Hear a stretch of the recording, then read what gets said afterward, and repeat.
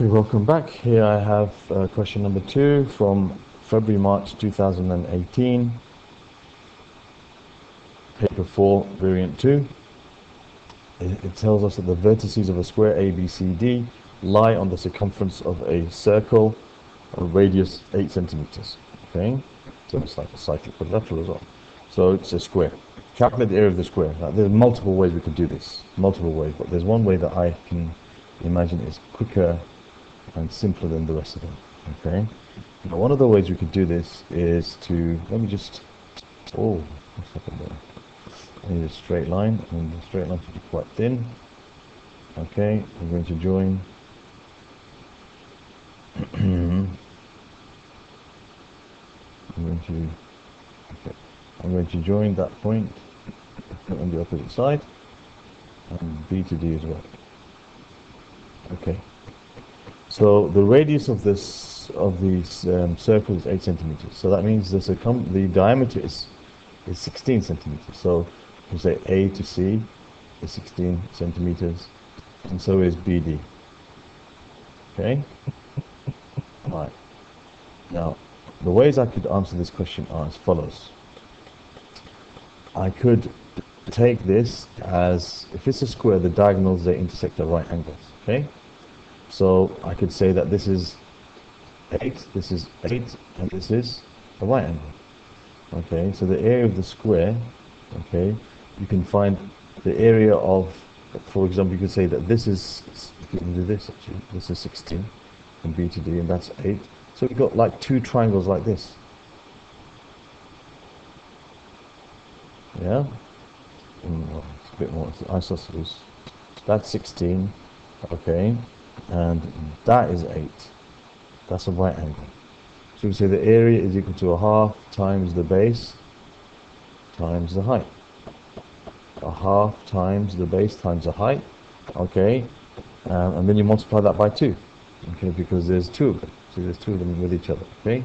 You've got ABD and you've got BDC. So the half cancels with the 2. You've got 16 times 8. You've got 80 plus 48, which is 128 centimeters squared. Okay, that's one way of doing it. The other way of doing it is to give the area of a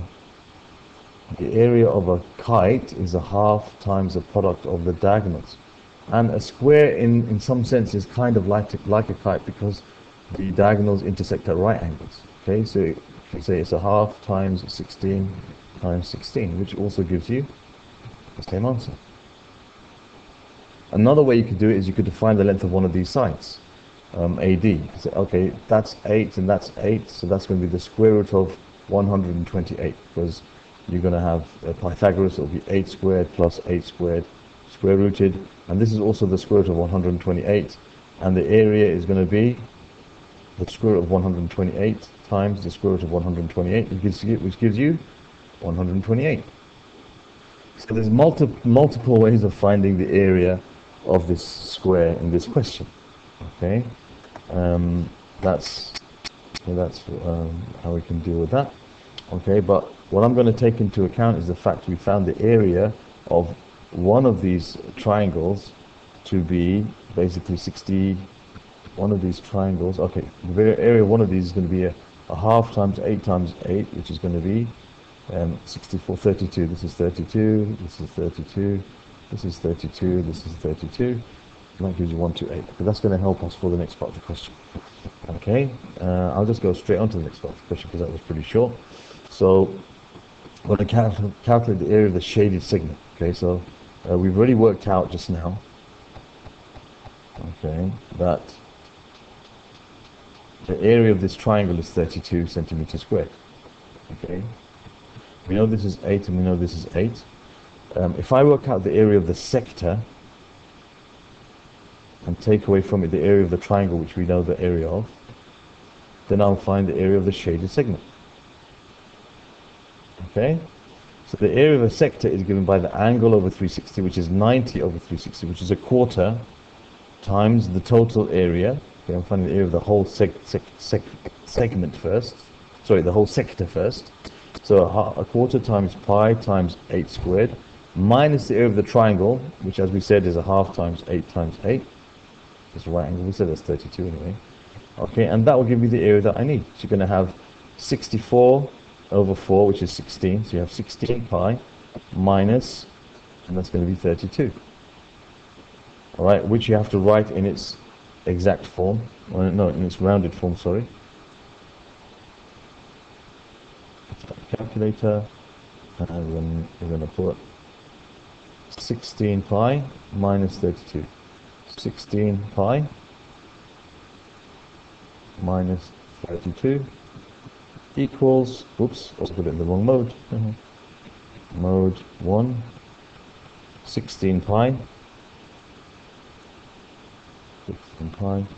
minus 32, which equals 18.265. 18.265. There's no instruction as to how to round. So 3SF, 18.3 square centimeters. That's part B. And what does part C say?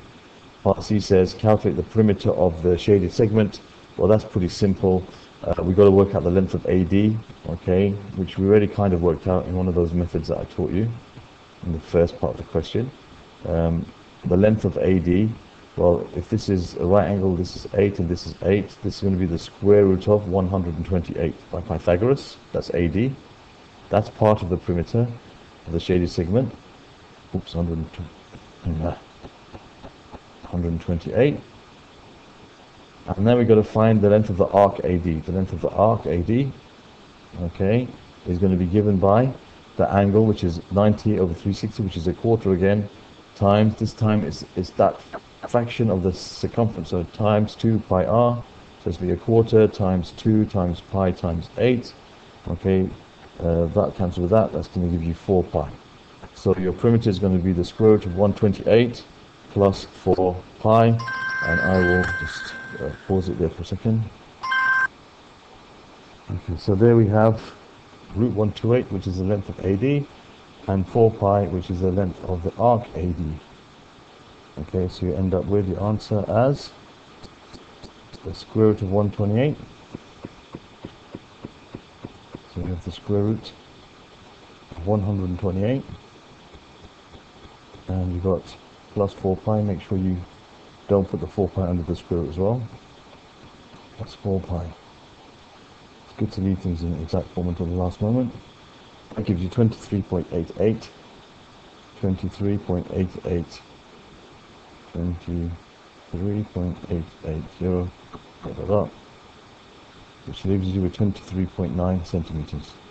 23.9 centimeters. There's no instruction about rounding, so we leave it to 3SF as before. Okay, so there we have it. Pretty simple question actually. And that was it, I think. Was there any other part to it? No, that was it. Okay. Thank you for listening.